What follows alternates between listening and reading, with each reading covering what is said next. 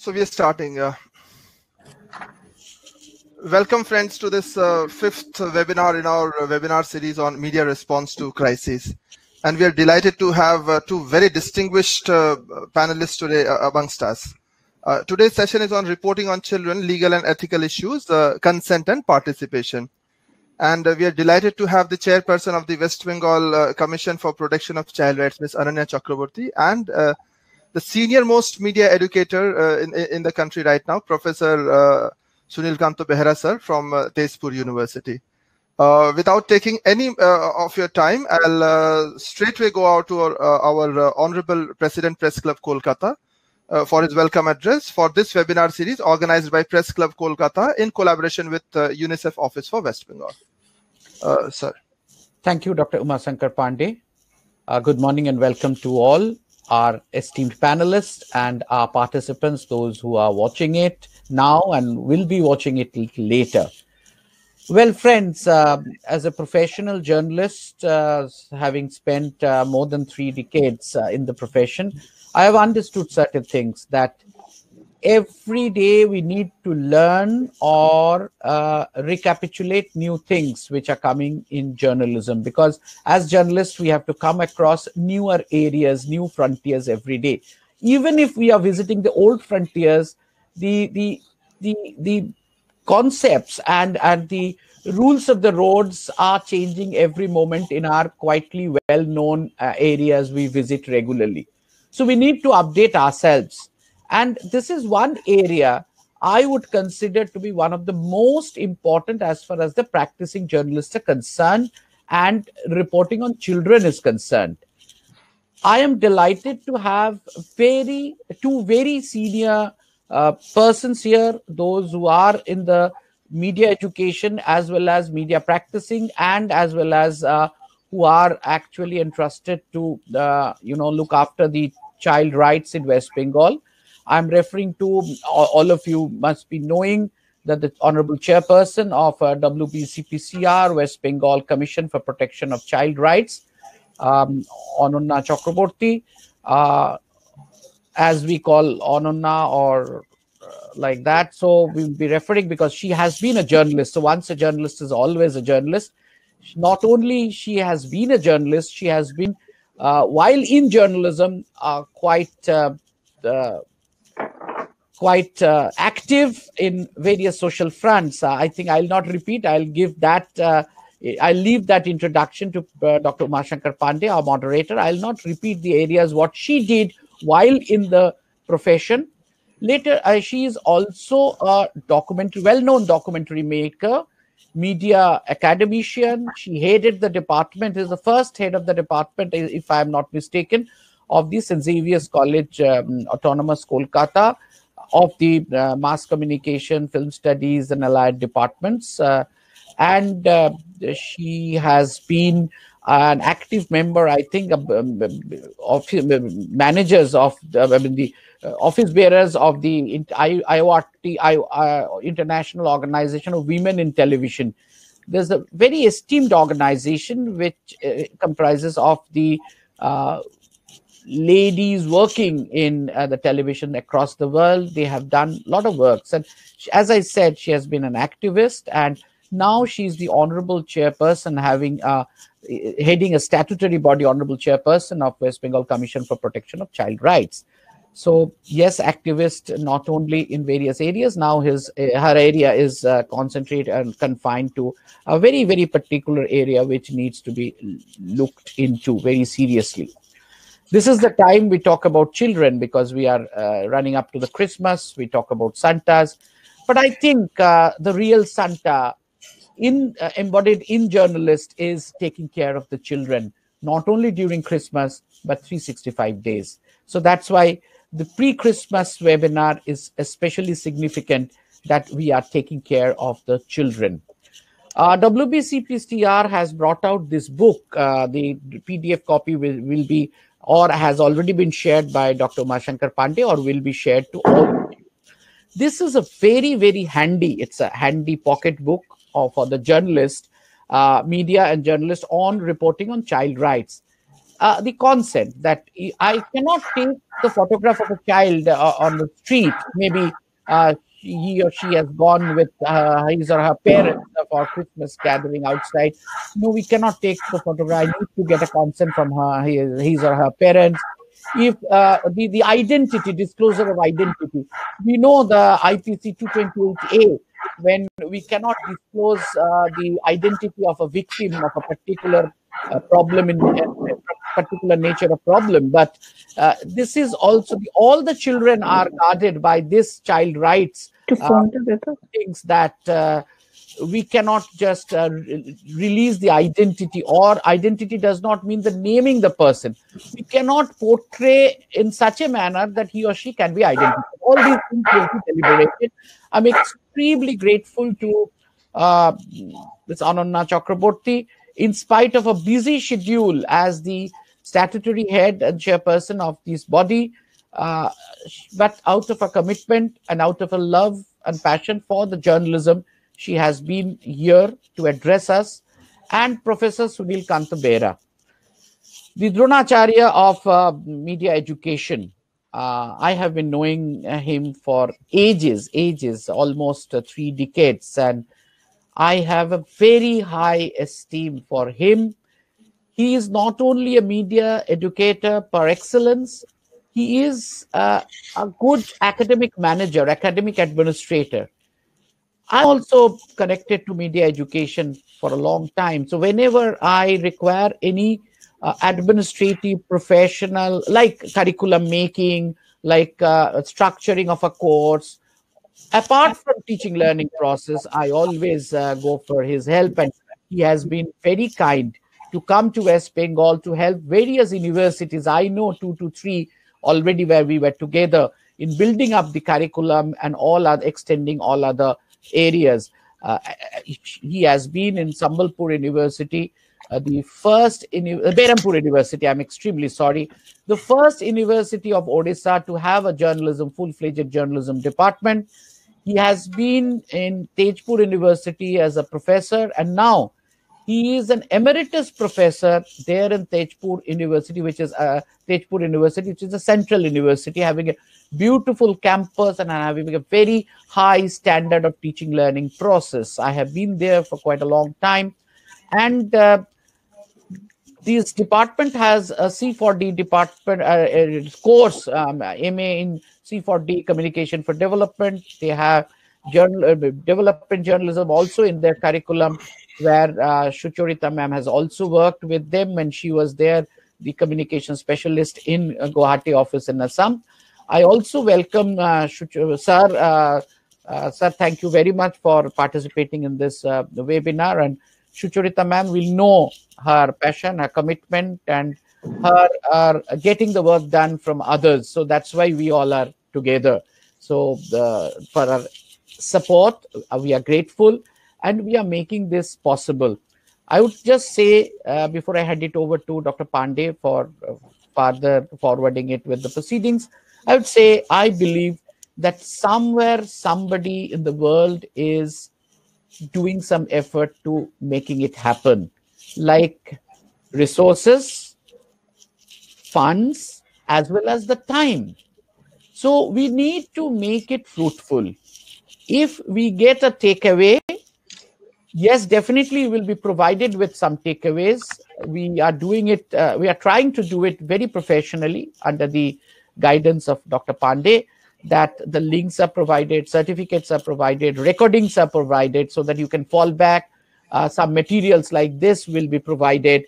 So you have some materials to listen to it later on when you require it, to reuse it, to fall back on some PDF material. So I think if you are benefited by it, then only our effort is successful. So let us make it a success. And the success depends much on the participants. And definitely we have a very esteemed panelist. I think whatever they say will be very, very effective. I'm grateful that Press Club Kolkata, in its 75th year, when we are celebrating the Platinum Jubilee, being the oldest press club in the entire subcontinent, this opportunity has been given to us to do this.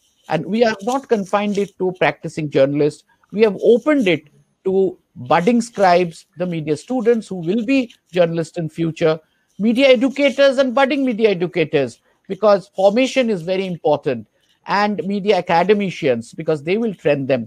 So anybody directly, indirectly, who is direct, who is indirect, we don't know. And we are giving a lot of stress on social media and others, because the areas which are sunshine areas, we not only we cannot ignore, but we need to welcome, and we need to see the opportunities in those areas. So we are taking all the newer things into consideration. We want to involve you, and this entire effort will be fruitful if you are benefited. Thank you very much, Dr. Pandey. Thank you so much, sir, for your kind deliberation, and it's always so refreshing to hear from you. And there's so much of input you provide, even in a welcome address. And we have been honored to being his student in Calcutta University Journalism Department 96 to 98 batch, and some of our batchmates are here every day to listen to sir and to others. And I'm delighted to report that even at this, after 9 months of a webinar day, we are having about 150 participants right now from all over the country, including very senior people like Professor Dr. Ashwin Kumar and Professor Punita Harne from Gujarat Vidyapeeth, and every place, almost all parts of the country. And the credit for getting this webinar on ground and conceptualizing each and every topic and each and every resource person that we can reach out to is Ms. Sucharita Bardhan. She's been responsible for conceptualizing this entire series, and each and every topic has there's been a lot of brainstorming behind the scenes, and all credit to her for putting it together. So I would request Ms. Sucharita Bardhan, Communication Specialist, UNICEF Office for West Bengal, to kindly introduce today's session. Thank you very much, Dr. Umashankar Pandey, and good morning to all the distinguished panelists, as well as our dear participants. Today, I have a smile on my face because this is a very important topic, not only because I work for UNICEF, but for upholding the rights of children. And this has been close to many of our hearts for a long while. And though we've been working on it very closely, and like Dr. Behra just told us in the morning, I have a colleague there who is working in the department, has also a thesis on that. There has been a lot of body of work by many people, which range from academicians, media educators, to development workers, to activists, to researchers, and even somebody as important as the chairperson of a statutory body like the Commission for Protection of Child Rights. I will introduce the topic, but before that, I'd like to extend my sincerest appreciation to the chairperson of the West Bengal Commission for Protection of Child Rights, Ananya Chakraborti, for being here today amidst her very busy schedule that I am privy to myself, because we've been working very closely together. But outside of that also, I'm grateful because she has been an advocate for child rights in the truest sense of the word. And I would like to recognize and acknowledge that. I am also very privileged to have with us, as Mr. Snehashish Shur said, whom we call Snehashish Da, one of the veterans of media education in the country, Professor Behra. I have not had the opportunity of working with you, but I have heard so much about you from so many of your colleagues who have also happened to be mine over the last 8 years, that it seemed almost that I knew about you and the kind of commitment and work that you have been doing. And I look forward very much in the coming years also to work with you, because we have a lot of work still to be done, both on child rights as well as on media education. I would like to talk about the topic today, which is reporting on children, legal and ethical issues, consent and participation, as being one of the most important areas of work for us. Going into 30 years, we've crossed 30 years since The United Nations Convention on the Rights of the Child was signed in November 1989, to which India is also a signatory. We know about the founding principles, which are the guiding principles of the convention, which includes the right to participation, which will be deliberated by all of you here. I will not take too much of time, but I'd like to just leave you with 2 or 3 thoughts on the ethical guidelines for reporting on children, which UNICEF came out with a document already. We have guidance from the Press Council. Beyond that, we also have the Protection of Children from Sexual Offences POCSO Act, all of which comprise very important documents that practicing journalists need to understand today, because the rights of children need to be protected, every child, including those of survivors, and we need to understand how best to promote and protect them. I would want to hear from the distinguished speakers before I come and share some of my insights. Thank you very much, USP, and look forward to hearing from all of you. Thank you. Thank you so much, Ms. Shushita Bardhan, for your inputs. And as I said, from every side, from the academic side to the logistical side to everything, your support has been absolutely essential for this webinar series. All of us know Ananya so well, and she's such a well-known figure, but it's our duty to introduce her at the webinar session. So I'll just make a formal introduction to the Honorable Chairperson, West Bengal Commission for Protection of Child Rights, Ms. Ananya Chakraborti. She first came into prominence in 1992 because of that incident at Rabindra Sarovar metro station, where she prevented an attempted kidnapping, and this inspired Rituparna Ghosh to make a movie on her. There was a novel Dahon, and this entire movie was based on that. She has over 20 years of experience in both print and television media, as Sneha said. She's worked with the leading newspaper houses and television channels in both Kolkata and New Delhi. She's an award-winning documentary filmmaker, a gender rights activist, and an academician with specialization in foregrounding the marginal and excluded voices of society. And she's had a long association with Mahashweta Devi, and I've been privileged to have conversations about Mahashweta Devi with her when she was at St. Xavier's College. Her body of work comprises columns, television programs, documentaries, and it revolves entirely around rights of women and children. She's worked extensively on trafficking in South Asia, and in recognition of her dedication to the cause of women, she was felicitated by the Department of Women's Studies, Calcutta University in 2001. Her documentaries are critically acclaimed and have been shown in festivals around the world, including the United Nations. She's a former vice president of the International Association for Association of Women in Radio and Television, and she's also a member of NWMI, Network of Women in Media in India. Before joining the commission, she was an assistant professor at St. Xavier's College in the Department of Mass Communication and Videography. She is an alumnus of Jadavpur University, where she did her MA in comparative literature, and she was awarded a gold medal for special paper. And her commitment to the cause is so deep. I must tell all the participants that just last night she was discussing about the kind of things that she'll be presenting today. So thank you so much, Ananya, for all your support. The stage is yours. Thank you so much. I don't know whether I deserve so much of praise. All three of you have been saying such nice things about me. I'm really thankful for that.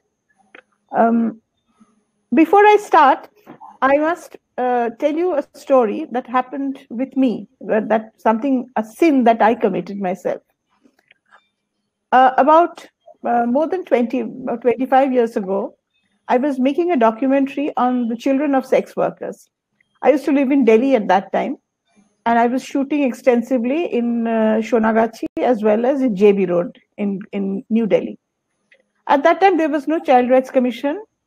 I had no clue about any convention that is there on children. I don't know whether there was any law or any guideline from the court on how to shoot, what not to shoot. So I shot a lot of children in making the documentary. And it was quite an acclaimed documentary, actually. It went around quite a few places. However, after making the documentary, and I shot all those children, on frontal camera, through frontal camera. After making that documentary, and after shooting that film, something happened to me. I thought that I had done something which was not right. It came from within, and I stopped making documentaries for maybe another 15 years. I didn't make a documentary. I felt that it is an intrusion into somebody's private space. So we have to understand how to, we have to rethink how to make a documentary. We have to also rethink on how to use the camera, because the camera gives you a position of power. And you can, somebody who has a camera will obviously be more somebody who is being interviewed, because we choose the angles that we shoot in, and we decide what to keep and what to leave out. It happens in documentaries as well as news. So therefore, with power comes responsibility. We have to understand that we must shoot, or we must report responsibly. And that is doubly important when we are shooting women and children. Actually, when we are shooting anybody, but especially when we are shooting women and children, because we believe they are the most vulnerable sections of society. So after that, when I again started shooting, which was on trafficking in South Asia, this I started in 2005 and 6, and I worked on it for about maybe 7 years. I was working on it.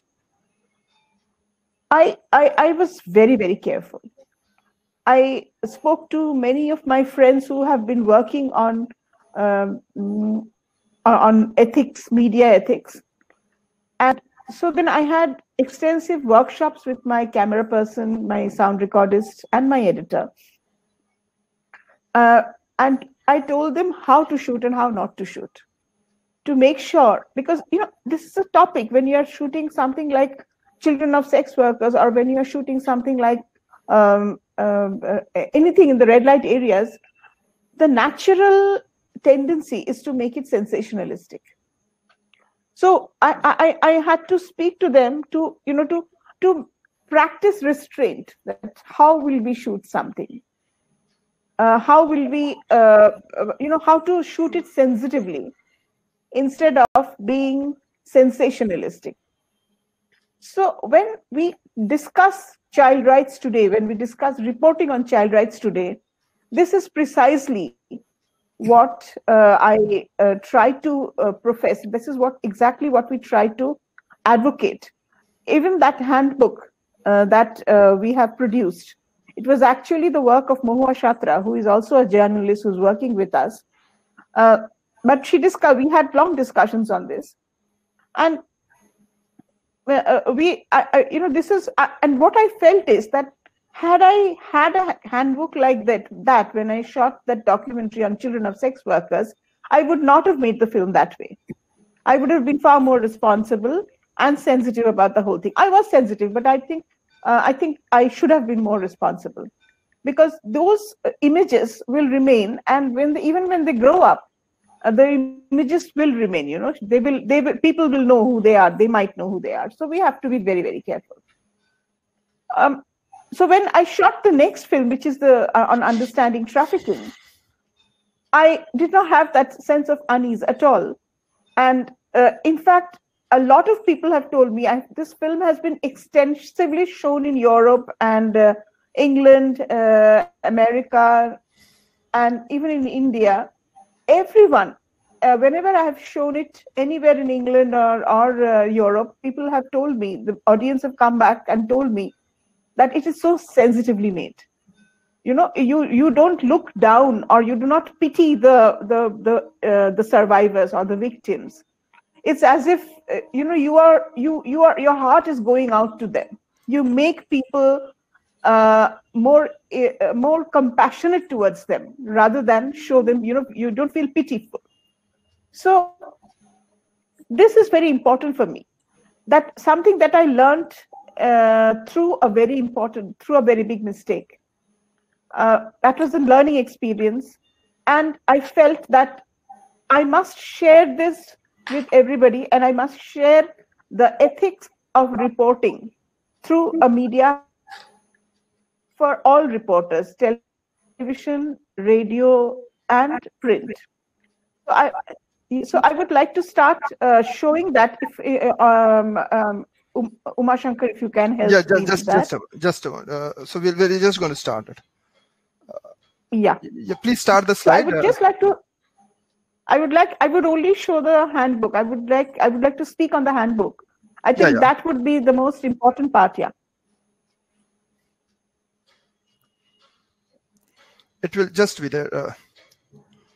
Yeah, no problem. Actually, there's a massive problem with the server today, so we had to go through another spare. Let me see if I can. It's there online. Okay. Thank you.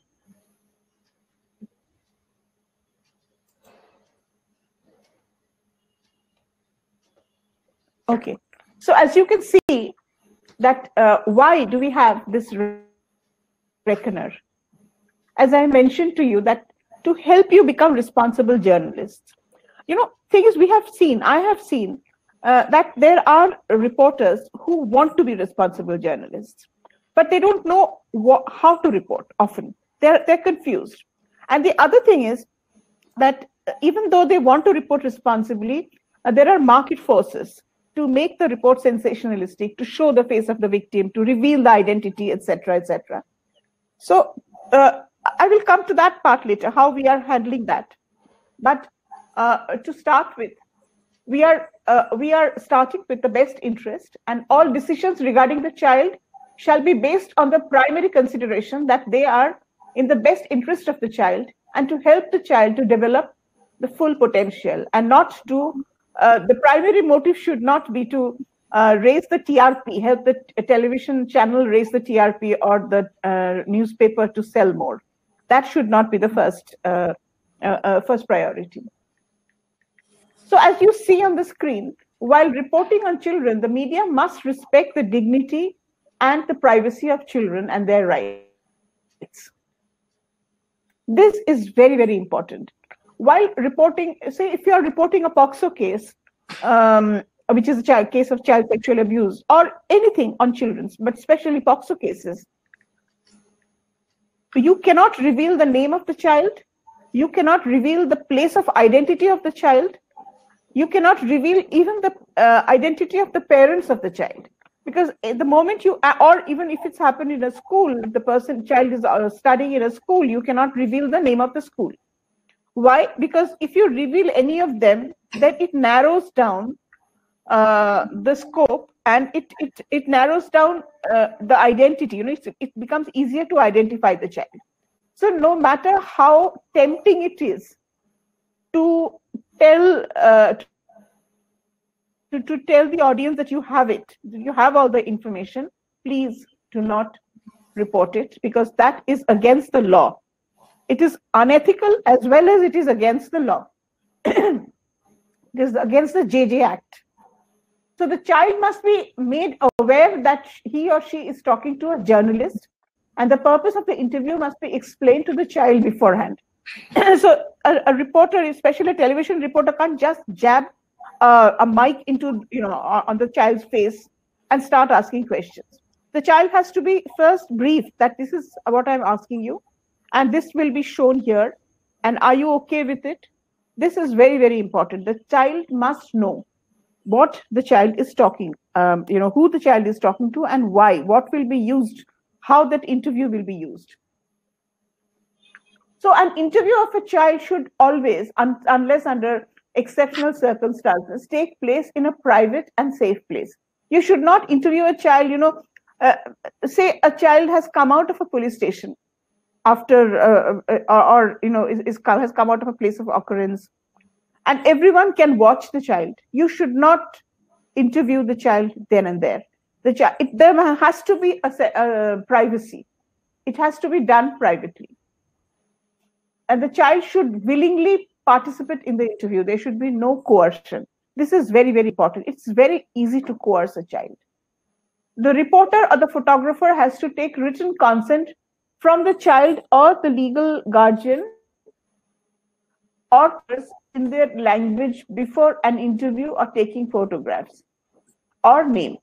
So first of all, you cannot show the name. You cannot show their interview. You cannot show their image. I'm very happy to say that after we came out with this booklet, the media has responded wonderfully. It is so heartening that, it's so easy to blame the media.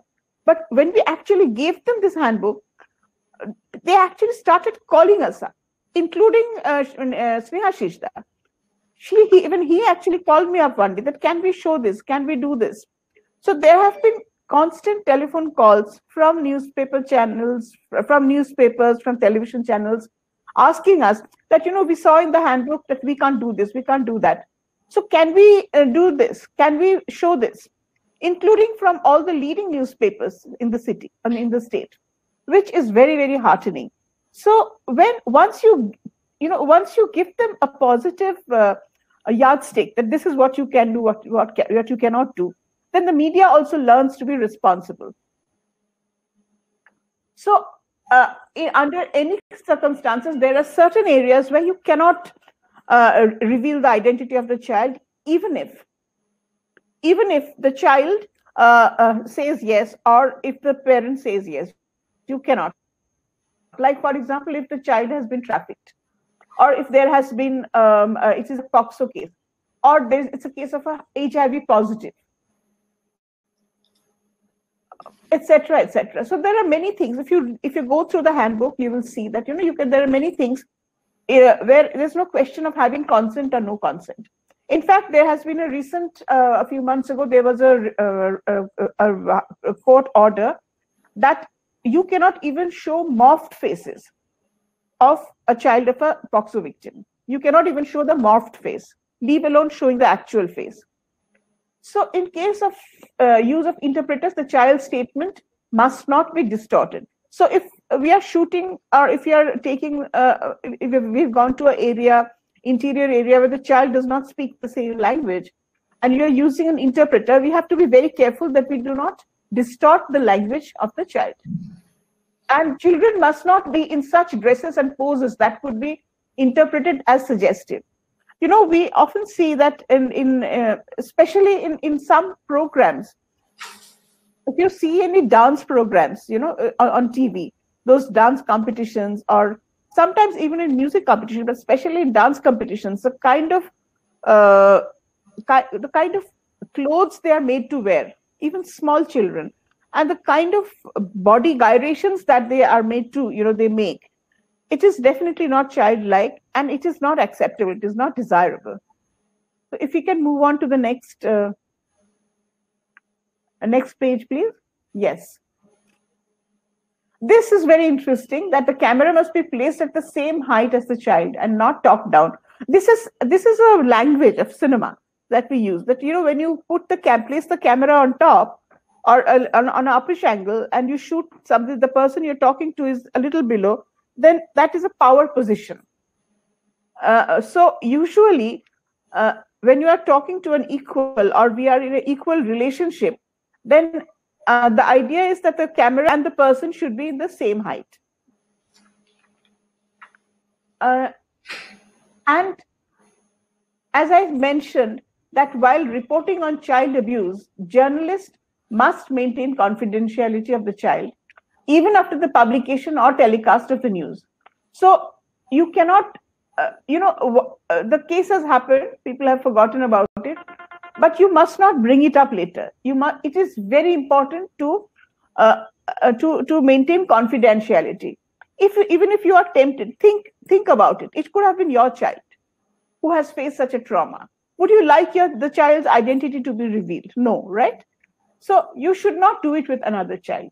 We must not do to one child what you would not like to happen to your own.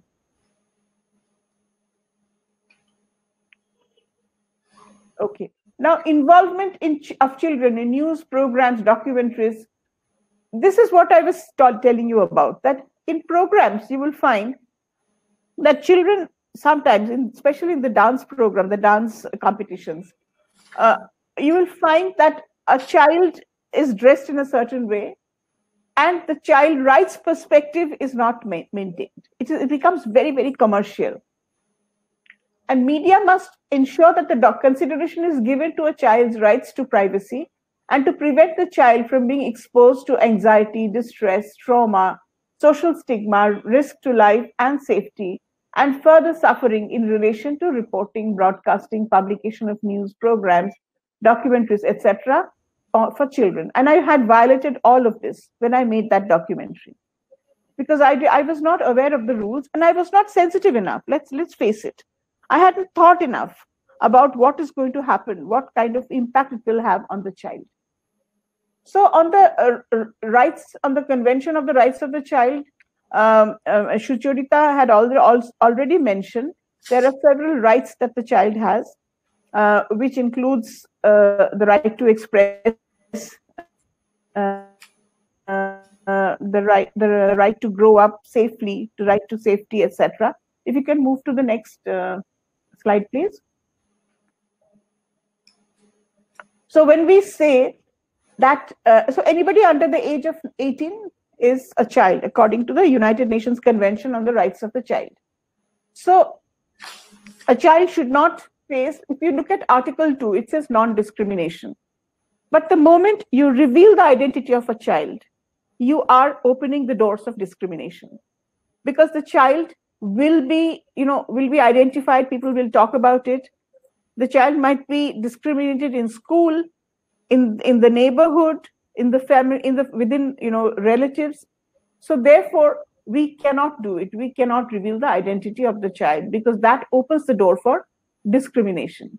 And it is not, and if you look at Article 3, therefore, it is not in the best interest of the child. So while reporting anything, or while making a documentary, whether it's on print or on television or on new media, we have to be very, very sure that we are not doing anything which is against the best interest of the child. Everything has to be in the best interest of the child. Even if it is not there in the law, just use your senses and make sure that it is in the best interest of the child. If you could move to the next page, please.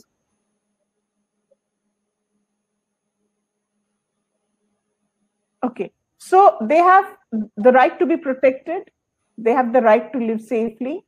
They have the right to have they have the right to have state support, which we provide to them, and so on.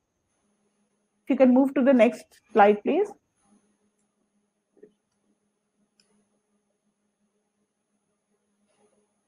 And it is also important to recognize the rights and responsibilities of families to direct and guide their children, so that they grow and they learn to use their rights properly.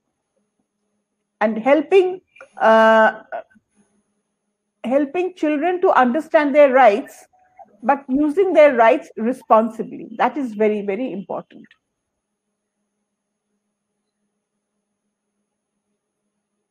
Okay, the next slide,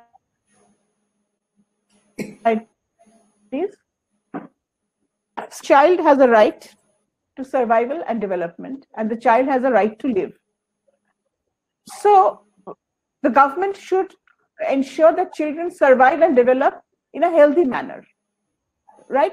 So, and the other very important thing is that, according to the JJ Act, every child living in India comes under the JJ Act, not every Indian child. So you don't have to be an Indian to be protected by the JJ Act. The moment a child lives in India, you come under the JJ Act. I remember I went to the Supreme Court to fight a case for Rohingya children who are there in West Bengal and who are facing a lot of problem because they are in the shelter homes and they can't be released because they don't have, you can't send them back to their country where they will be butchered. But here they are in a kind of a enclosed atmosphere. They would like to be reunited with their parents and so on. So I took up their cause, and went to the Supreme Court, and I told the Supreme Court that even if they are not Indians, they are living in India. And according to the JJ Act, every child living in India comes under the JJ Act. So therefore, this is very important to understand that every child living in India around you, whichever nationality they belong to, whichever community they belong to, every child below the age of 18 is protected by the JJ Act.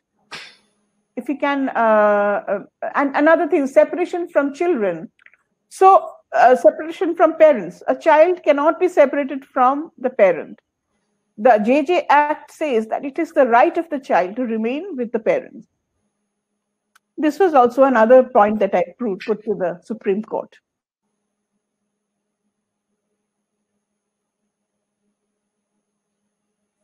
Okay. And respect, Article 12, it's very important, Article 12. Respect for the views of the child. So when this also pertains to how we report them in the media. Should we only make very sensationalistic headlines and sensationalistic news? No.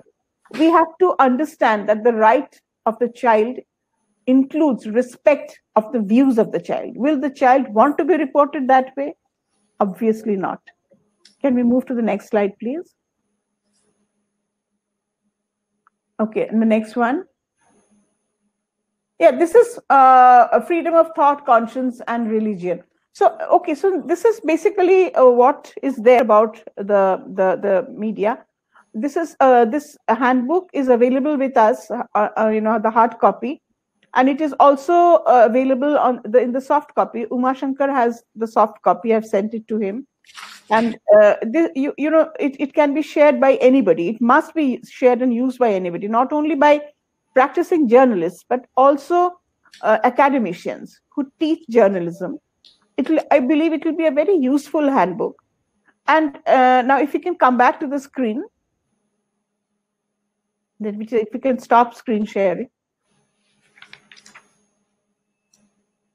Yeah, so we realized that only telling them to be responsible may not be good enough, because as I said, there are market forces.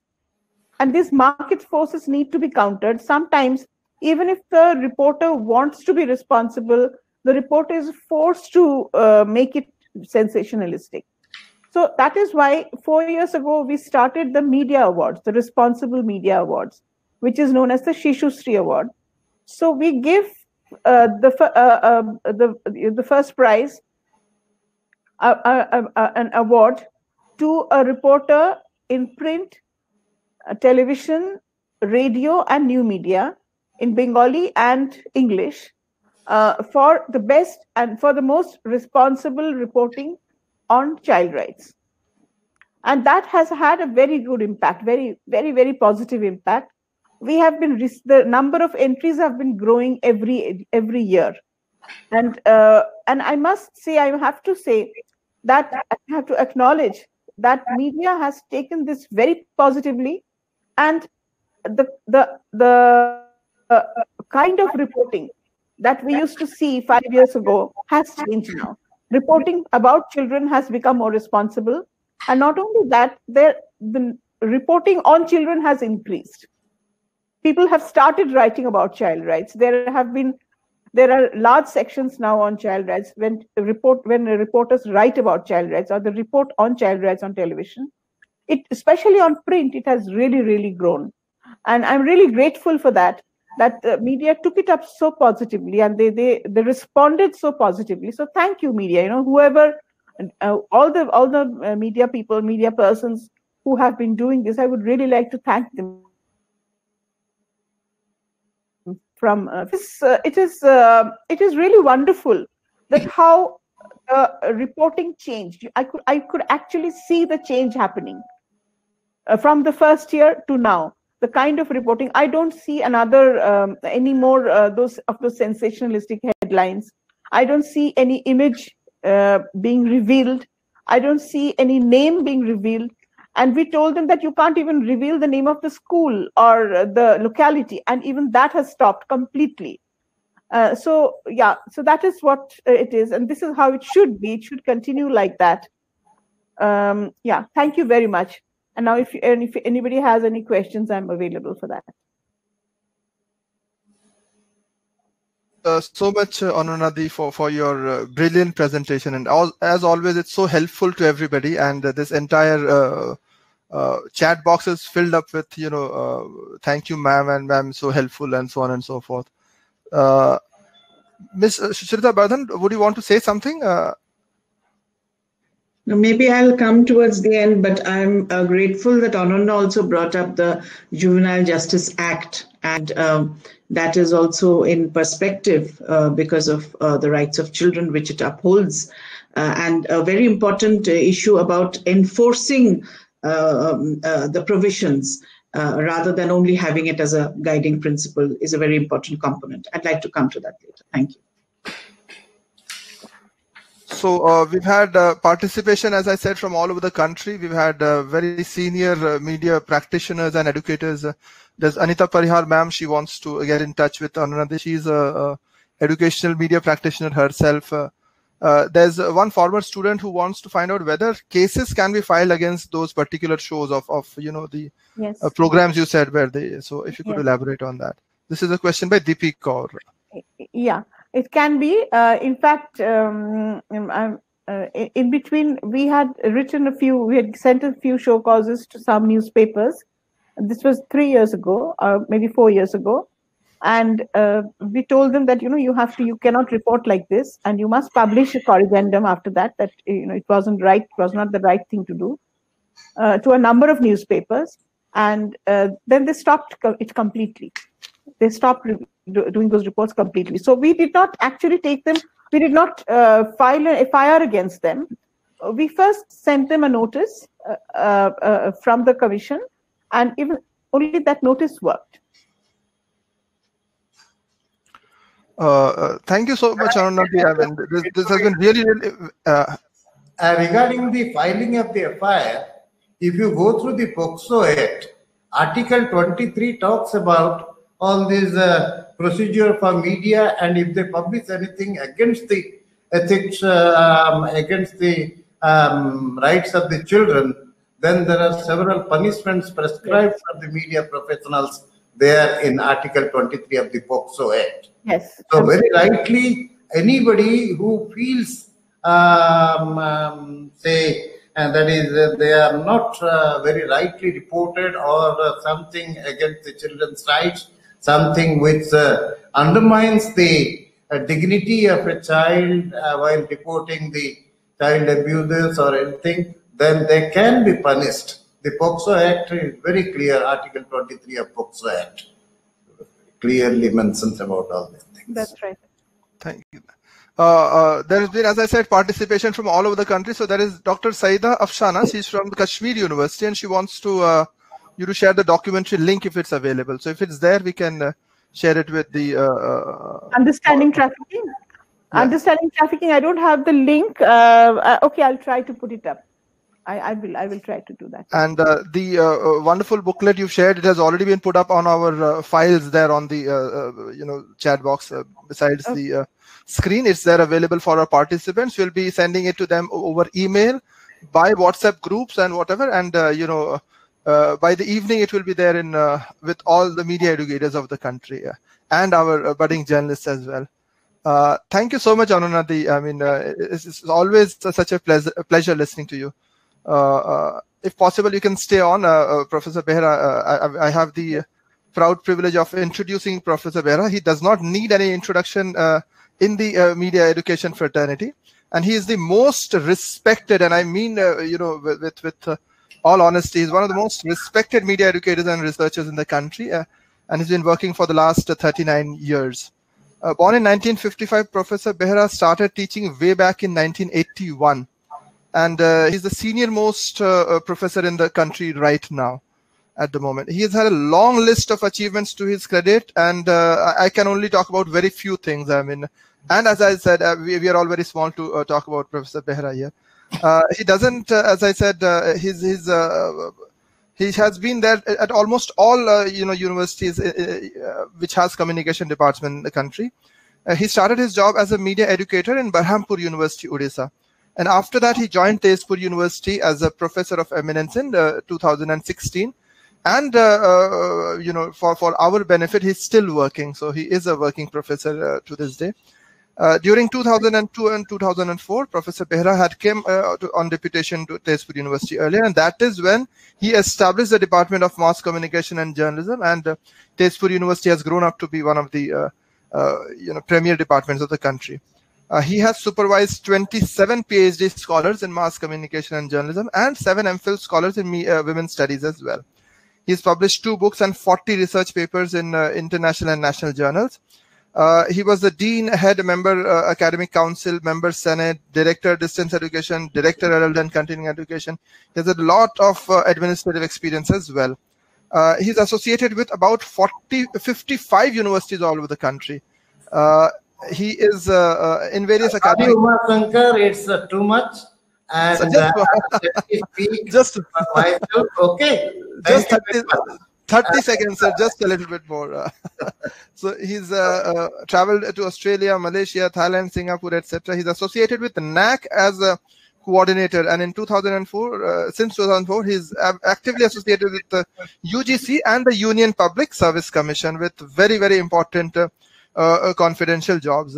Thank you so much, sir, for agreeing to address us today, despite such a busy academic and administrative schedule. Thank you so much, sir. Thank you very much, Umar Shankar, for your very generous words about me. I don't know whether I deserve those things or not, but I must thank particularly the Press Club of India and, of course, Sucharita ji, the UNICEF Kolkata, for this webinar series. I move across the country, but honestly speaking, for the first time, I saw a program, an academic program on media by the Press Club of Kolkata. No other press club in the country have ever organized such a webinar series. They organize national press days and all those kind of things, and also the Press Club is involved in publication of books and monographs, and that's wonderful. I congratulate Snehashish and his team, Umar Shankar, for these kind of academic discourses that they do, and UNICEF, certainly I will congratulate them for helping and sponsoring this organization. I hope this will continue in future, and I continue to participate. Now I was listening to Ananya Chakraborti, the chairperson of the West Bengal Commission for Protection of Child Rights. Very rightly, she has talked about the 10-point ready reckoner about the ethical reporting on children by the media, and also she talked about the 54 articles, a bit of 54 articles of the UNCRC, which was passed in 1989, to which about 196 countries have become signatories. But when I look at the UNCRC recommendations or the articles or the rights of the child, I can club them into 5 categories without going into the 54 articles. The rights relate to first, life, survival and development of children. Second, it relates to protection from violence, abuse or neglect. Third, that is education that enables children to fulfill their potential. Fourth, be raised by or have a relationship with their parents. The fifth one, which we are discussing today, is express their opinions and be listened to. Do we have we made provisions for space for children in the media? Have we created space for them? Or have we given them enough space to express themselves? not only creating space in the media, but also giving them a space to express themselves as independent children. Now, when we talked about all these things, I will, before going to what media people should report and how to report, I will ponder about the kind of coverage that we have in media. Prior to 1989, it was a welfare approach. When we thought about children, talked about children, it was a welfare approach. But there was a gradual shift after 1989 when the UNCRC happened. We moved from a welfare approach to a rights-based approach for children. Now, rights-based approach. Now, when we talk about a country like India, can we have a completely rights-based approach? Can we think our children as independent? Can we think our children as exercising their rights, which happens maybe in America? But in India, we always have a protectionist view. We always try to protect our children. To go further, we at the during their childhood, we decide what should they wear. We decide to which school they should go. We decide with whom they should meet. We decide what channel they should watch. Everything is being decided by the parents. So there were two models, two schools of thoughts that are prevalent here today. One is the child liberation model, child liberationist model, which that uses concepts like individualism, independence, self-determination to argue that children should be freed from adult control. That is child protectionist model, liberationist model, which talks about children should be freed from adult control. Is it possible? Second model is child protectionist model that considers children as slave and dependent on adult care. Now, the UNCRC, as very rightly, was developed from both models. All those children's rights were developed basing on both these models. Child rights form an integral part of human rights, as every child is entitled to civil, economic, social, political, and cultural rights. And when you look at the UNCRC, the three P's, provision, protection, and participation, those are very, very crucial. We must make provisions or provide the children with necessities of life, maybe the food, shelter, clothes, everything, education, protection, right to be shielded from certain acts and practices which are detrimental to their interest, to their dignity. Third is participation, where they should have the right to do things, express oneself, and have an active and effective voice in matters affecting one's life. So, provision, protection, and participation, they are the major three P's which we need to look into that.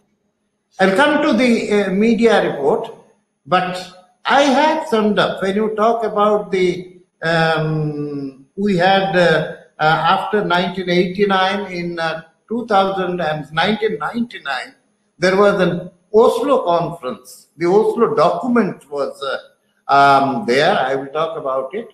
But there were summarized way, there are 12 rights of the child. 12 rights. Every child has the right to be born well. Born well. Second, every child has the right to a wholesome family life. Third, every child has the right to be raised well and become contributing members of the society. Means they have a role to contribute. Every child has the right to basic needs. Basic needs here means balanced diet, adequate clothing, sufficient shelter, and proper health care. Similarly, the right to access what they need to have a good life. They should have the right to education. They should have the right to play and enjoy their youth. They should have the right to be protected from danger. They should have the right to live in a productive environment. Productive environment, when we talk, you see, there are a lot of conflict zones. There are a lot of problems during disasters, man-made or natural. We must, when we look at the plight of the children there in conflict zones, that's not a productive environment. That is an environment which is regressive in nature. That is an environment where children do not have the minimum basic needs, forget about rights. So we will have to look into that. Then we say that right to be cared for in the absence of the parent or guardian. If children do not have their parents or guardian, the society should take care of them. And have the right to good governance. And lastly, have the right to freedom and peace. These are the 12 basic rights of the child, basing on which we are discussing all these things. Now, before moving into the reporting on children, I will give you a very brief idea. I thought everybody is knowing, but regarding the child population, the child characteristics of the child population in India, we have today about 472 million children. Around 37% of the total population are children, and then we have about 12.7 million working children. 12.7 million working children. And as we know, children are our most valuable resources, yet we are allowing them to be child labor, we are allowing them or to be open to all hazardous kind of activities. And the one good thing about the India is that the infant mortality rate has come down today to 26.6, which was more than 150, more than 180 at time. It has come down to 26.6. That is a very positive sign. The deaths under the age of 5 has also come down to 32.9. Now, when we talk about children, I will classify the children of India under 3 categories. One is the urban children who have the facilities. Second, the rural children who are not having the urbanized facilities.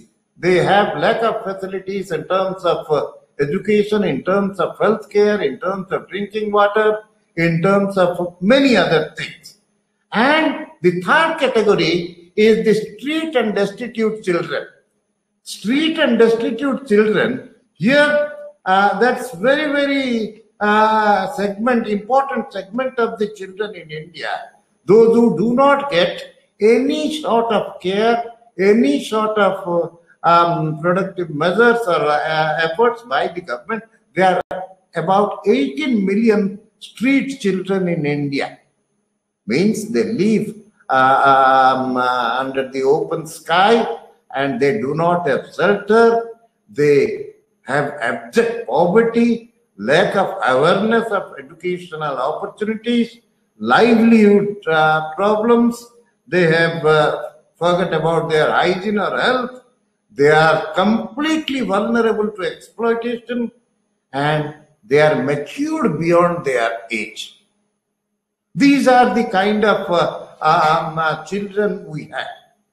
Now, with these things in mind, if I go a little beyond, 1 in 4 children of school going age is out of school in India.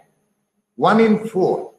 99 million children have dropped out of schools. According to, I am not gone into 2019 data, but 2011 census data I am talking about. There are 12.17 million child laborers within 5 to 14 years of age. India has 33 million working children between 5 to 18 years of age. Because in terms of child labor, after 14 one can work but in an artistic field. One is free to work in cinema, one is free to work in all those kind of things. And surprisingly, every day 150 children go missing in India. According to the NCRB report, 150 children go missing in India, and kidnapping and abduction is the largest crime against children in India. If you take into account the number of crimes that happen and the progression of crimes against children, you will be surprised to know there is a 500% increase in crimes against children from 2006 to 2016.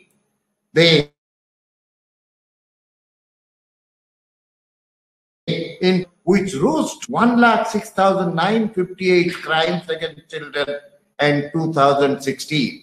And in 2019, it has increased to 1,48,185. In 2017, every day 350 crimes against children were happening. 350 crimes against children every day, which rose in 2019 to 406 crimes against children every day. And when I look at the graph, abduction and kidnapping 49%, then comes rape 18%, rape and murder becomes 20%, assault or insult to modesty of girl children about 11%. There are several kinds of crimes that are perpetrated on children in our country. Now coming to the legal aspects, we have POCSO Act, we have Juvenile Justice Act of 2015, which talks about how to protect the children against their rights. We have also IPC. There are several sections of IPC, say section 376, 354, then section 509. There are many sections of IPC which protects the rights of the children and which protects them against the crimes against them. So legal provisions are there, and ethical guidelines, as I have heard, that been given by the UNICEF, as well as ethical guidelines for reporting on children has also been given by the Press Council of India. But when I look at the kind of reporting that is happening in the mainstream media, it is very shocking. I'm sorry to say this. Now, Ammu Joseph, you all must know, I am quoting her. She says that media today reflect little active awareness of the fact that they have an important role to play in enabling children to learn about the highly complex world they live in. She observes with regret that children's voices are missing even in reports and articles on matters directly related and relevant to them. So, and another research, Ratna, she observed that mainstream media generally present three main sets of images about children. One, violation of children's rights through insensitive, sensational reportage and misrepresentation. Second, denial of space for issues related to children. Third, denial of space for children to express their own opinions on matters that affect them. Now, the problem here is there is also, there are many gems not only in India, even outside. They have the opinion, they have studied, where they point out that great deal of stereotyping has been done that marks the portrayal of children in mainstream media today. as powerless victims of abuse, conflict, crime, and poverty, or children seen as charming and entertaining accessories to the adult world, mostly in advertising world. And there are also observations regarding portrayal of children in media. When children do appear in news reports, it is generally as victims of crime, as victims or survivors of abuse, violent conflicts, disasters, and socio-economic deprivation, as recipients of charity or beneficiaries of welfare schemes. So that is the system in which we operate and our mainstream media operates. Now, how do we come out of this? How do we, when we talk about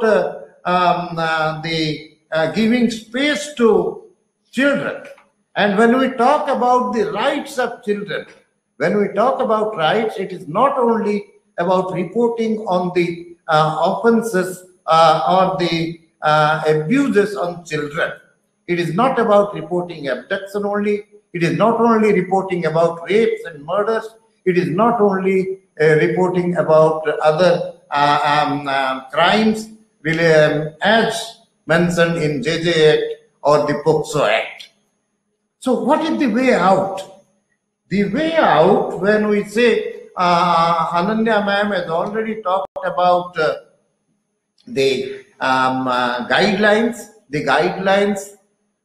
My simple question here, how many of us, not here in this webinar, if you take a study, make a survey, what percentage of the population are aware of the rights of children? What percentage of adult population, they believe in these rights? Do they have completely a protectionist view of their children? Are they not unconcerned about the disadvantaged sections of the society, that is the street children? Are we doing enough? No. Now, I came across a very, very important, what I will say, you must have heard about Balaknama. That was a kind of newspaper, it's a newsletter for and by street and working children. That was way back in 2002. A Chetana, a Delhi-based NGO, they organized a training program for the street children where 35 children attended. And the motto of that training workshop was enabling street children to tell their own stories. And 2002 they worked, and July 2002 they started this thought of publishing a newsletter by the street children, speaking about their problems, speaking about themselves. And Balaknama was born to ensure voice of street children in society and systems. 2003 and 4 to 14, it was published in Hindi as a quarterly journal, and then 2014 and 15, it became a monthly, and from 2016, it is being published in Hindi and the translated version of English. Why I am saying, if you look at the system, we say that the illiterate children cannot speak for themselves. The illiterate children do not have the capacity to think about their issues, to think rationally, but they have proved us wrong. If you look at the kind of publication system of Balaknama, they have an advisor, they have an editor, they have one sub-editor, they have 7 reporters, and they have 30 Batuni reporters. Batuni means they neither know how to write and how to read. They are illiterates. Batuni means they will only give you hints about the stories. They will give you lead of the stories, where the other 7 reporters will translate their leads into stories of their own.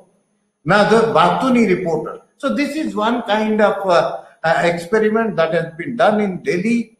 And secondly, I am sure Sutarita ma'am must be remembering, there was an initiative, child reporter initiative by the UNICEF, which was taken up in India in 2005.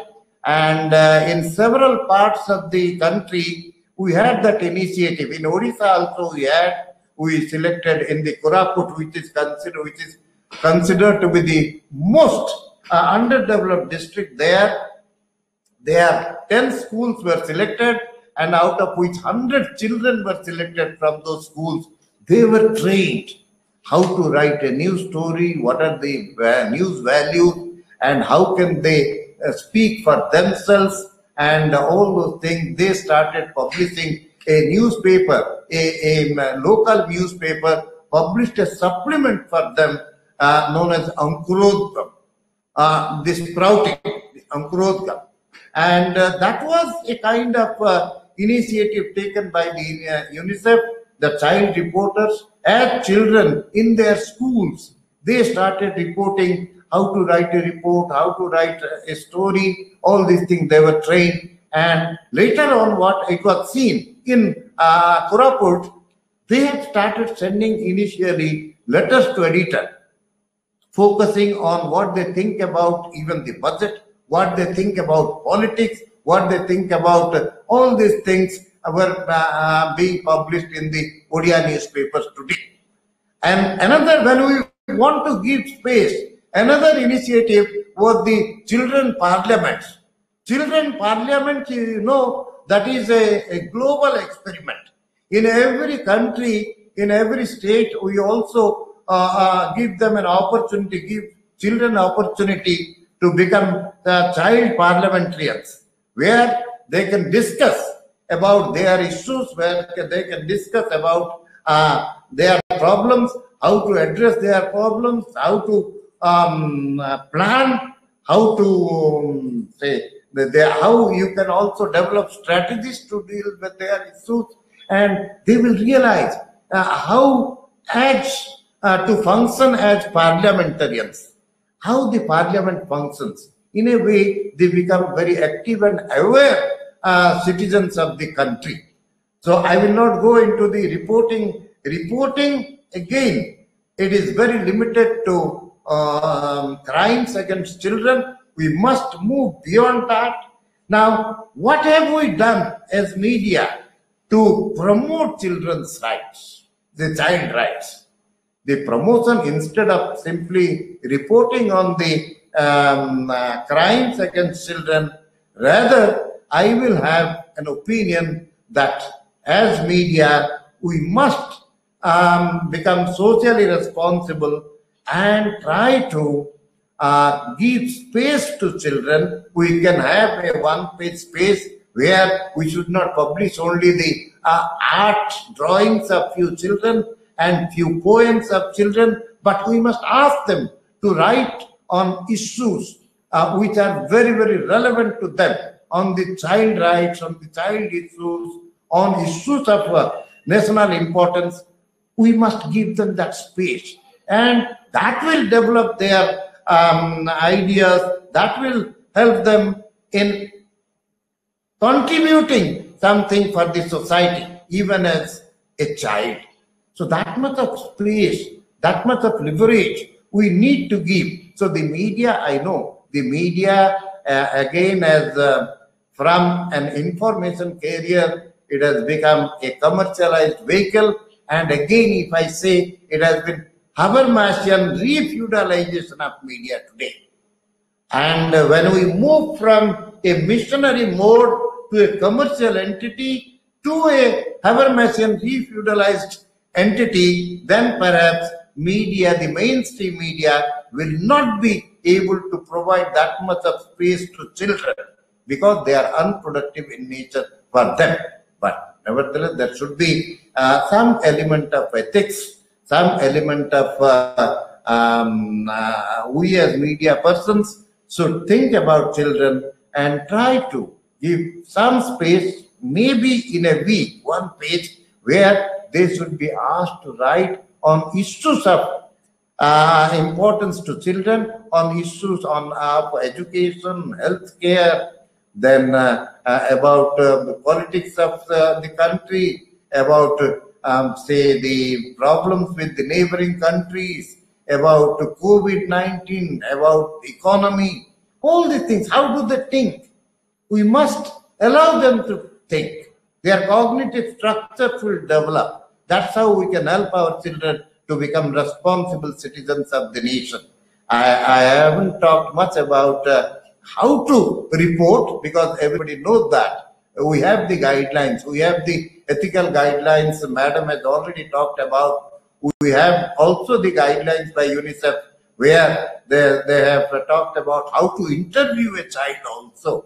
And we have also the guidelines, ethics, the code of ethics by the Press Council of India, as well as the POCSO Act. I was talking of Article 23 of the POCSO Act, which very categorically talks about no person shall make any report or present comments on any child from any form of media, studio or photographic facilities without having complete and authentic information which may have the effect of lowering his reputation or infringing upon his privacy. Means a child also has a reputation.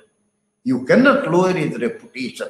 A child also has a right to privacy. You cannot venture into, you have to think about right to privacy when you are reporting about child. So with this, I will close my remarks.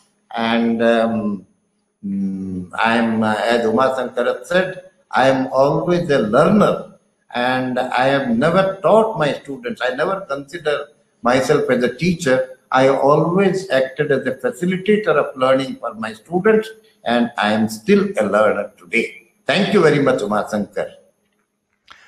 Thank you so much, sir, and it's always so inspiring to listen to you.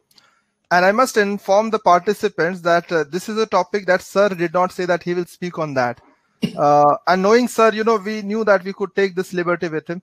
We said, sir, please speak on this. And it speaks so highly, and it's so inspiring for younger scholars also to realize that, he did so much of research and he did so much of study to make this presentation. And thank you so much, sir, for your time and for your deliberation and for your support, because this is something that we take on with us, and this is something that we aspire to be.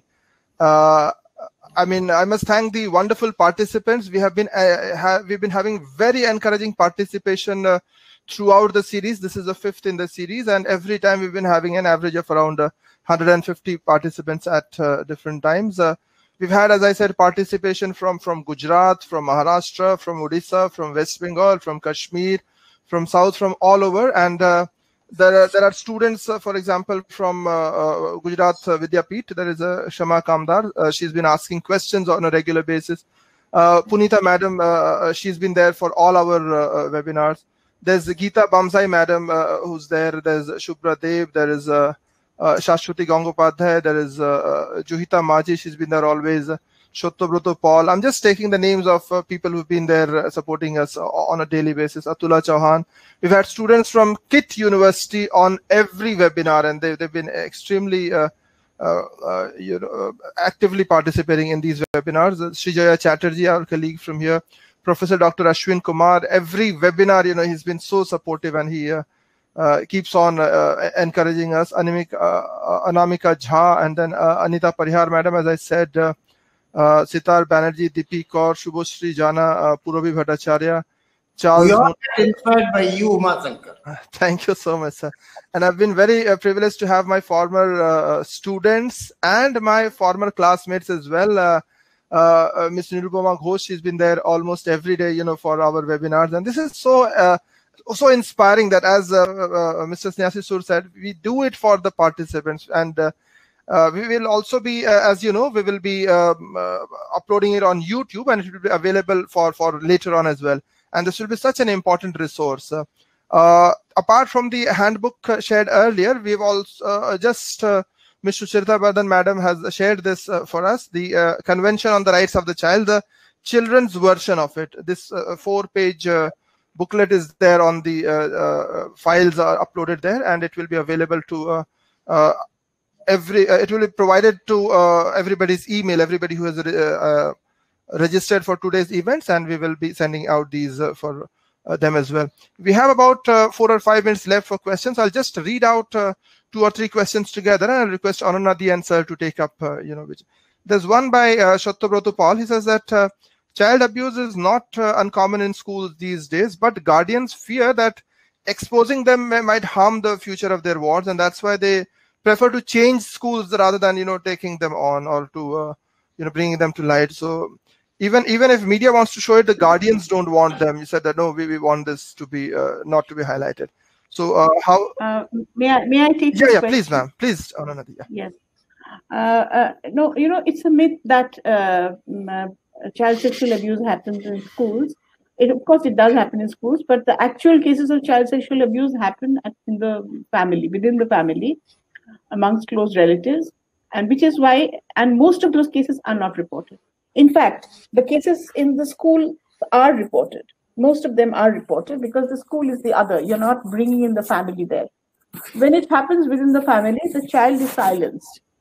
Because nobody wants the family to be disgraced. So the family, the quote-unquote family honor, becomes more important than the child's trauma. And often when this happens, the child grows up with that trauma and remembers it throughout the child's life, even till the last day. And that can create a lot of personality disorders and so on and so forth. So you're right when you say that parents don't want to inform the police. But that happens usually when these POCSO cases happen within the family. But when it happens in schools, it usually does get reported, which is why because only the school cases get reported, and that is the reason why we have this notion, or we have this this idea that only this happens mainly in schools. It doesn't happen in schools. In fact, very, very, very few cases happen in schools. And when it happens, it does come to light. Thank you so much, ma'am. Thank you so much for this clarification. I'll just club in 2 or 3 questions together. There's one by Anamika Jha. She says she is concerned about the sensational content on social media, for example.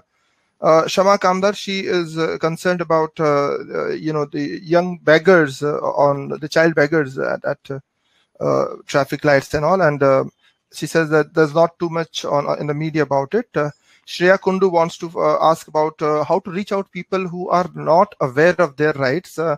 Brajamohan Sahu, he wants to find out about whether there's a guideline for ideal parenting. Geeta Bamzai Madam also, she talks about gender-based disaggregated data for beyond child rights as well. Then there are a few more, but as I said, I'll just limit it to that. There's one by Anushka Dhaka and one by Jagrup Singh Balra as well, but I'll leave it to that. Aparna Khanna ma'am is also present there in the participants. So, sir, would you want to take that? I think this will be better dealt with by Ananya ji when we talk about all this. I would like to actually take on that question, which I really liked, on whether there is a handbook on ideal parenting. As I often say, that half of India's population was born to save marriages, and the marriages are continuing because once you have a child, you have to continue with your marriage no matter what. So this very misconstrued notion that once you have a child, your marriage will start working, this needs to go. And what happens is that the child keeps on suffering, has a lifelong of suffering to bear, because the parents obviously don't necessarily get along after the child is born. So the parenthood has to be responsible. And I'm really glad that this question was asked. There is no handbook on responsible parenting. We really need one. And in fact, we have been getting so many cases of children writing to us, or children calling us up saying that their parents are fighting so much that they're not able to study, or writing letters to us saying that either of the parents, usually the father, has left them, and he's not even paying the fees, school fees, or is paying any maintenance, so they are in dire straits, etc. So because he's attached to somebody else, and so on and so forth. So we started receiving so many of such cases that we undertook a year-long study last year in 2019, and brought out a book, a very important book on the impact of domestic violence on children. It was a dipstick survey, and it was this report was actually partly funded by UNICEF, and the people the NGOs who worked on it was All Bengal Women's Union, ActionAid, Jayaprakash Institute, South Kolkata Hamari Muskan. So there was one chapter entirely only on children of red light areas. Because family for us is not just the patriarchal notion of a homophobic family. It's any child who lives in a house with either of the parents is family. So the kind of the trauma that the child goes through in a red light area is also very important for us.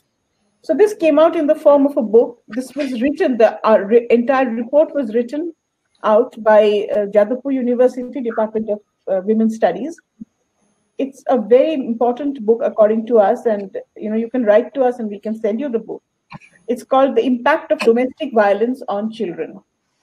So yes, we realized how important it is for parents to understand what parenting is. You should not have a baby just because people before you had a baby, or because everyone is asking you, when are you having a baby? When are you starting a family? As if,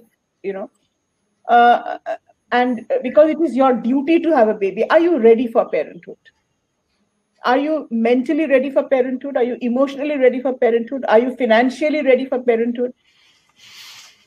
So I feel that couples who consciously choose to remain childless to be the most responsible parents, because they know that they are not in a position to bring up a child. They choose to remain parentless, to remain childless.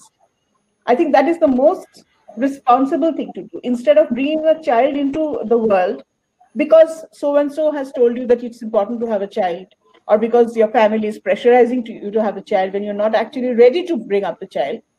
That is the most irresponsible thing to do.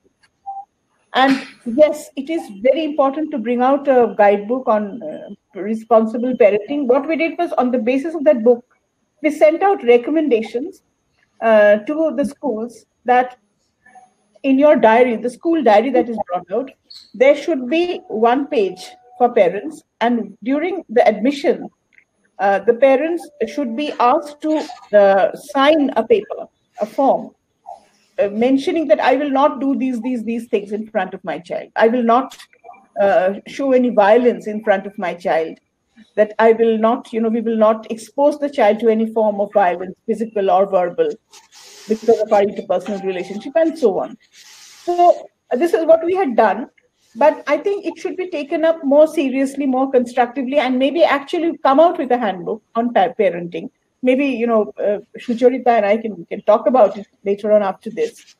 But thank you so much. There are so many questions that that Uma Shankar put up about child beggars. Yes, we are working on child beggars. We are working with the police and the vagrancy department to at least start with one small area in Calcutta and try and make it beggar free. As some of you may be aware that begging is a racket. When you see children begging on the streets, it's not because they don't have enough to eat, but they are being used as beggars. They're often stolen and kidnapped and used as beggars. So we are trying to work on it, but we are treading on very dangerous grounds because we are going to take on criminals, hardened criminals, in doing that. We're not afraid, but we have to tread very, very carefully. Yeah, that's it. Thank you. Thank you so much, Ananya. Regarding the reporting of child abuse in schools. I will tell you the NCRB records say that the child abuse cases, if you take, 67% of the cases are happening within the family. Of course. Their children are being or assault or insult to their modesty, or girl children are within the family. And sometimes the child fears to talk to her parents, and at times when she talks, the parents never believe that. Absolutely. And those goes unreported. Only when in schools or other public places, if something happens, that is getting reported. Absolutely. Maybe because of the cultural system. Absolutely. Absolutely. And I will say another thing, a very positive thing. We say that it goes unreported, but if you look at the data, the reporting of cases against crimes against children has increased. The reported crimes has increased from 18,967 in 2006 to 1,48,185 in 2019. Yes. These are, I'm not saying the number of crimes. I am saying these are the reported crimes against children. Absolutely. So there is an awareness. We have achieved something. People have become aware. People are now reporting, and they want to punish. They want to get out of it. So there is a long way to go. We have to, as Ananya ma'am had said about the domestic violence, and particularly this is reflected during the lockdown period of COVID-19. There is a huge increase in domestic violence, and the children were the worst sufferers. So in these kind of crisis times also, we need to think about the children and their safety, their security. We had started. That's how we will have to. Yeah, we had started a helpline, sir, of 21 doctors, which included psychologists, psychiatrists, counselors, gynecologists, pediatricians. 21 doctors volunteered for us. So they gave their mobile numbers, and they give certain times, from this time to this time they could be called. So children as well as parents would call up for during these times, during the COVID time. That's a very nice initiative, madam. These kind of initiatives need to be taken up, and Sucharita ma'am is there, and she will have to guide us and help us in such initiatives, because UNICEF is involved in all kinds of activities. Thank you. Thank you so much, sir, for all these inputs. And me and Sucharita ma'am, we were having this discussion yesterday. All these things are so intellectually stimulating, and there are so many new things to learn from this series, and so many takeaways that, as organizers and as participants, we've been having a wonderful exercise over since the last 2 weeks. This is the 5th in the series. There are 8 more to go after this, and I'm sure this will continue. Just a small housekeeping information. The feedback link is right there on the top of the chat box. So please complete the feedback link for your certificates. Please write your name and your email correctly, because the name is what will appear on the certificate, and the email is where it will be sent. Again, I thank a lot more of my colleagues. There is Dr. Vidhu Bhushan Das from KIT University. He's online, and he's been there, and his students have been there all the time. One of my colleagues from the Commerce Department of my college, Professor Shomita Banerjee, is there. And of course, everybody else. If I've missed out on certain names, I will read them out the next webinar again. So time for us to have the final words from Ms. Sucharita Bardhan, as I said, the person who conceptualized and who thought of this particular topic and this particular series. So over to you, Ms. Sucharita Bardhan, ma'am. Thank you very much, USP, and thank you both Ananya and Professor Behra for that very reflective session.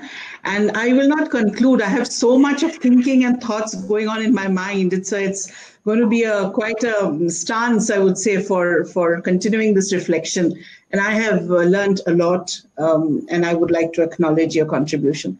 There is much to be said. Not all can be said right now in a couple of minutes, but I just want to touch upon a few key things. And I think the mention once again of the UNCRC, which is the United Nations Convention on the Rights of the Child, is important because we've crossed 30 years. This is the 31st year, and India is the signatory to this convention. They have ratified it, and therefore has a commitment to ensure that children are being provided the opportunity to practice the rights. And I would like you to pause for a while on the word practice.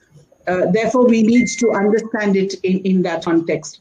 I'm very grateful to Professor Behra for bringing in the 12 rights, which encompass all of them, because it is important a session like this to talk about each one of them.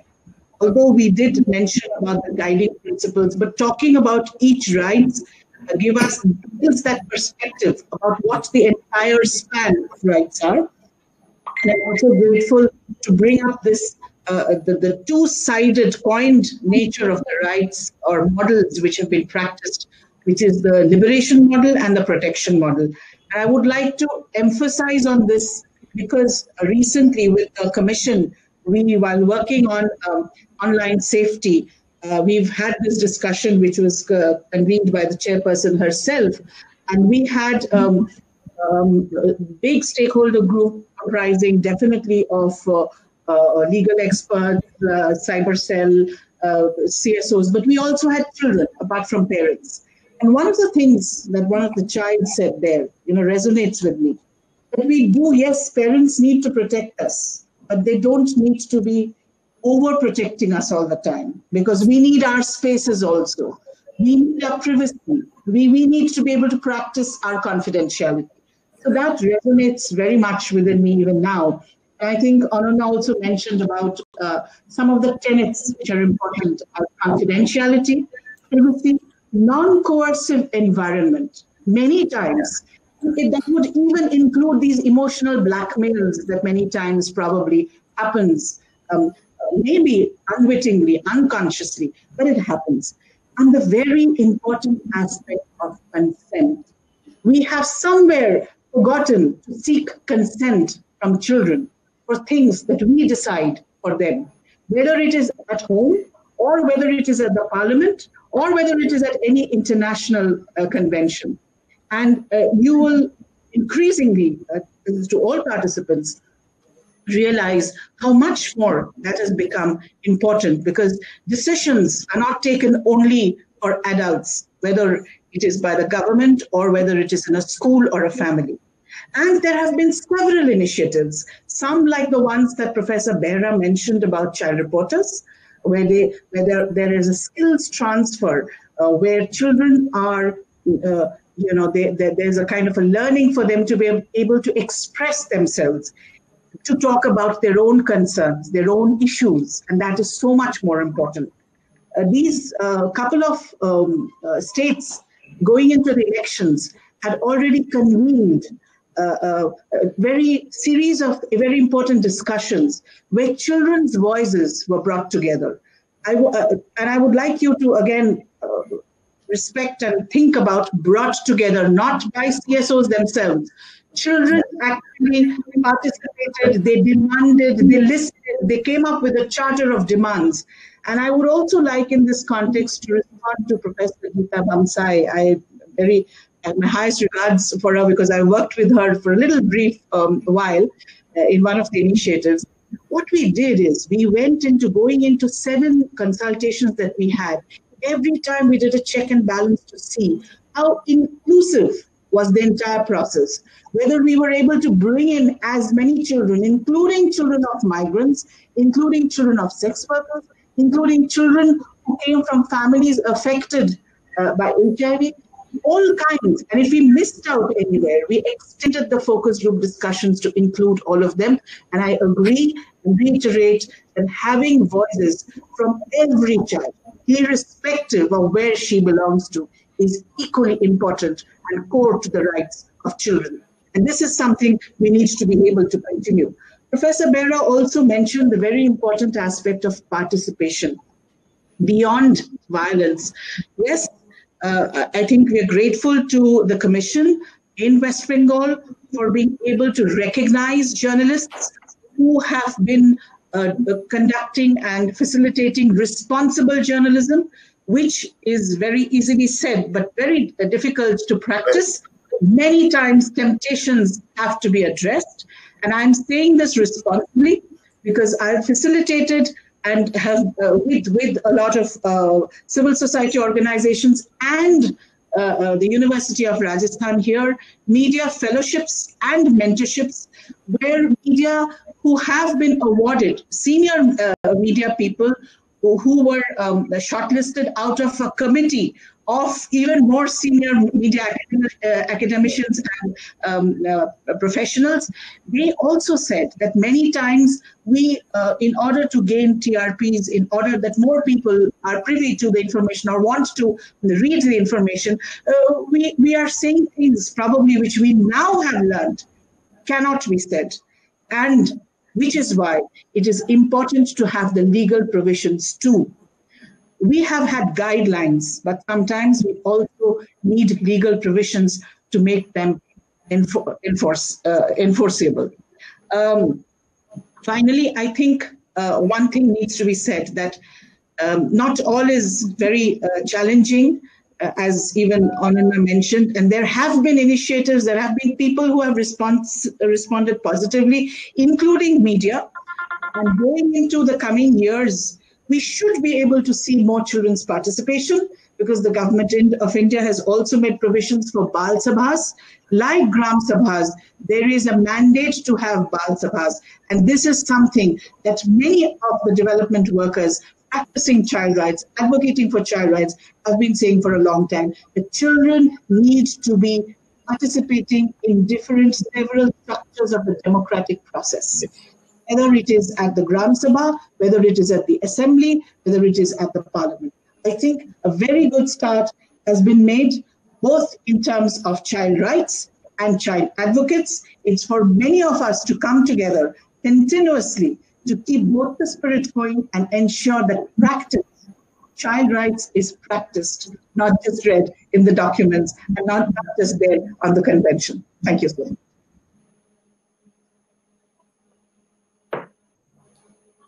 You have to unmute. Thank you so much, Mr. Chakraborti, for your thoughts. As always, there's so much to take away from your deliberations. I now have the happy privilege of delivering the vote of thanks on behalf of the Press Club Calcutta. Since our president is not here at the moment, I'll do this on his behalf. I must thank Ananya. I must thank her doubly, because she is here, for the second webinar of the series, and her inputs have been so very vital and so very important, because someone who's so committed and so passionate about these issues, and it's so visible for everybody, and despite a very, very busy schedule, she has supported us in this manner. Thank you so much, Ananya, for your support for this webinar.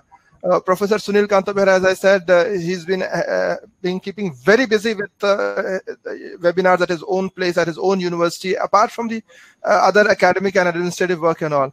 And he has been so supportive, as I said, that we even decided the topic for him. So for a professor of his stature to give that kind of a support is something that will stay with us for very long. And the kind of research he put into the entire thing is so very refreshing for all of us. Thank you, sir, as always, for your support to all our requests. He has always helped us with our requests whenever we've asked him.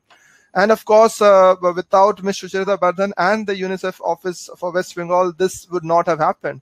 And at this intellectual and at this kind of conceptual level, I mean, this is so very important to have someone who thinks at that level, and it helps the organizers a lot in carrying this forward. I must thank the wonderful participants. I have taken a few names. I'll again thank Professor Ashwin Kumar, Professor Punita Halne from Gujarat Vidyapeeth, Dr. Bidhu Bhushan Das from KIT, Professor Anita Parihar from Mumbai, and all our colleagues, Shottobroto Paul, and everybody else from our college and adjoining colleges. And as I said, my classmates as well, and my former students. three very important people who have been working behind the scenes, and today, as you might have noticed right at the beginning, there were some issues, but they handled it beautifully well. So all thanks to webinar coordinator Shreya Dev for her hard work and everything that she has put into this. To our IT coordinator Devan Bhaduri and Sanjali Ganguly, to our creative team headed by Shekhar Vajpayee, and to everybody else. We'll be back in 2 days' time for another webinar on, it's a part of our development journalism series. As you could understand, today it was on the child's rights series. So we are having 4 major topics. The next one will be on evidence-based reporting and storytelling, journalism in the digital age. And we'll have Professor Surbhi Daya from IIMC and Mr. Shubhajit Bagchi, a very senior journalist from our state. He will be there addressing the participants. So see everybody on Wednesday, 23rd December, same place, same time. Thank you very much. Before we wrap up, one big thank you to Dr. Uma Shankar Pandey. Yes. He's not only a very accomplished associate professor of Surendranath College for Women, but academically well known internationally in the global circuit. And he has made his commitment so strong towards this entire initiative.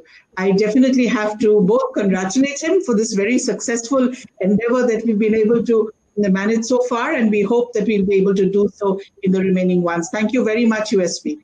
Thank you, ma'am. Thank you very much. He's our academic ambassador. Thank you. Of India, representing all of us globally.